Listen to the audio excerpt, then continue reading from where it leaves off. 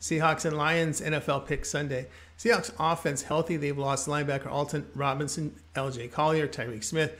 Now safety Jamal Adams out. Lions running back Swift and fullback Kaminda out. The receivers Chark and Brown out with Reynolds questionable. Their left guard Jackson out. Seattle fell to 1-2 with that 27-23 home defeat to the Atlanta Falcons.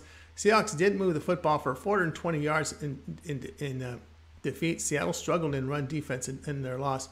Now Seahawks quarterback Geno Smith completing 77% of his passes, 7 yards per attempt. Now Detroit drops to 1-2, a 28-24 road defeat at Minnesota. Lions blew a 10-point lead after 3 quarters. Jared Goff is completing a 5-season low 59% of his passes, 6.7 yards per pass attempt. Lions defense playing poorly, giving up 5 yards a carry and 265 yards passing. Detroit massive injuries in the receiving core and the running back a concern. The play here will be Seattle plus 3.5.